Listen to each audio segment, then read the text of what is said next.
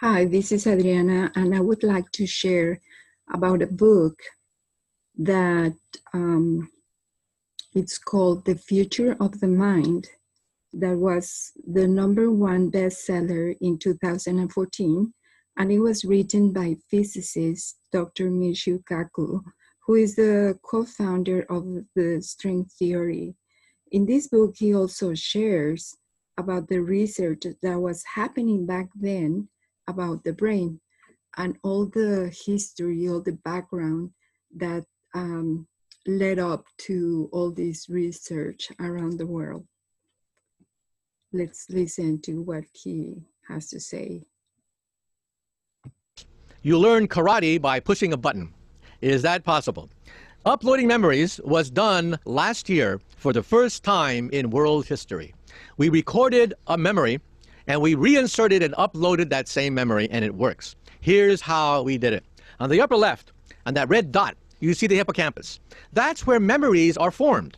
If you damage your hippocampus, you cannot remember anything. You forget as soon as someone talks to you. You basically relive that same conversation over and over and over again. There's a movie about that, 50 First Dates with Drew Barrymore. It's based on a true story. Also, Groundhog Day with Bill Murray. These are true instances of people who have damage to the hippocampus. So, at Wake Forest University, North Carolina, they took a mouse, trained the mouse to sip from a bottle of water. Then they recorded the message that is whizzing through the hippocampus. Then the mouse later forgot the task. Then they reinserted that memory into the hippocampus, and bingo, the mouse remembered immediately. So, at MIT, they did the same thing. They duplicated it at MIT and even inserted a false memory into a mouse. The next goal is primates. They're going to be tape recording, for example, a monkey eating a banana, for example. They'll tape record it and then reinsert it perhaps into another monkey. And then the short-term goal is a pacemaker, a brain pacemaker for Alzheimer's patients. That's the short-term goal. Think of the millions of people who will have Alzheimer's, wandering the streets, not knowing where they live, not knowing who they are. We're going to have on the upper right a brain pacemaker. You push a button, and it uploads the memory into your hippocampus. And then beyond that, who knows? Maybe you can upload the vacation that you never had. Or Arnold Schwarzenegger will upload the marriage that he never had. Okay?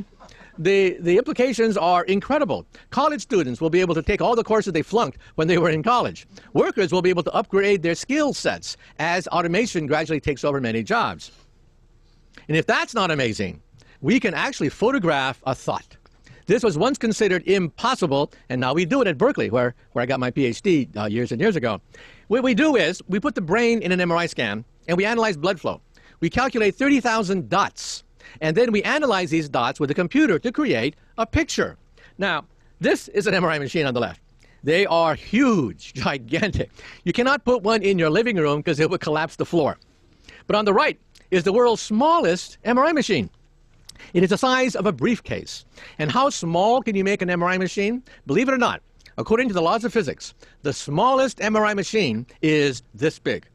You will have in your cell phone the power to see inside your body. You will have more power in your cell phone than in a modern university hospital. So what do we do with it? We take the brain, analyze blood flow, create 30,000 dots, which is not very much. A picture has maybe 1 million pixels. So we take these 30,000 dots, put it into a computer, and bingo, a picture emerges. These are some of the first pictures ever taken of a thought. On the upper left is when you look at a picture of Steve Martin. Next to it is a computer recreation of the thinking process of the mind deciphered by computers. And you can see that it's not perfect. Well, hey, it's only 30,000 pixels. A typical picture would have hundreds of thousands to millions of pixels. And you can clearly make out animals, people's faces, airplanes. And then when you go to sleep in the MRI machine, which is rather difficult, but if you go to sleep in the MRI machine, it prints out a picture of your dream. And in Germany, they did the first experiments on lucid dreaming. Another old wives' tale. Lucid dreaming is when you are awake when you dream. You know you are dreaming as you dream. You can actually change the direction of your dream. How many people in this room have had an episode of lucid dreaming where you were dreaming and you knew you were dreaming? Raise your hand. Well, that's an old wives' tale, right? We proved it. At Max Planck Institute in Leipzig, Germany, they took a lucid dreamer, put in him an MRI scan as he dreamed, and sure enough, he could control the direction of his dream. He was awake while he was dreaming. One day, you'll wake up in the morning, push the videotape button, and you'll see the dream you had last night. And of course, if you have a second wife, hopefully the first wife's name will not pop up in that videotape. Could cause problems. Well, there you have it. Just a little bit of what he explains in his book.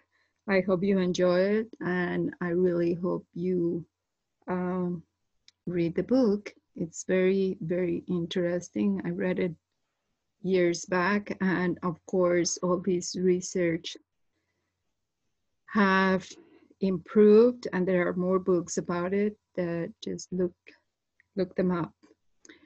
Thank you for watching. Bye.